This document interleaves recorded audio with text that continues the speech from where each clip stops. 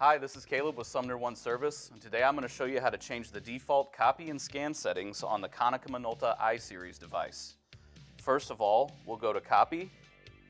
Instead of Auto Color, we'll choose Black, so we're saving on costs.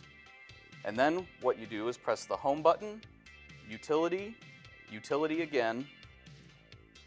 Here we'll go to Copier Settings, Basic Setting, Default copy settings, you want to change that to current setting, and then press OK, OK again, and press Home. Now to change the scan settings, first we'll go to Scan. Usually I like to change this to PDF instead of compact. Press OK. For color, we'll choose black, and then for the resolution, 200 by 200. Then we'll just click the Home button again, Utility, Utility again. Here's Scan Setting, Basic Setting, and then for Factory Default, we'll change that to Current Setting right here. Press OK, OK again, and then go Home.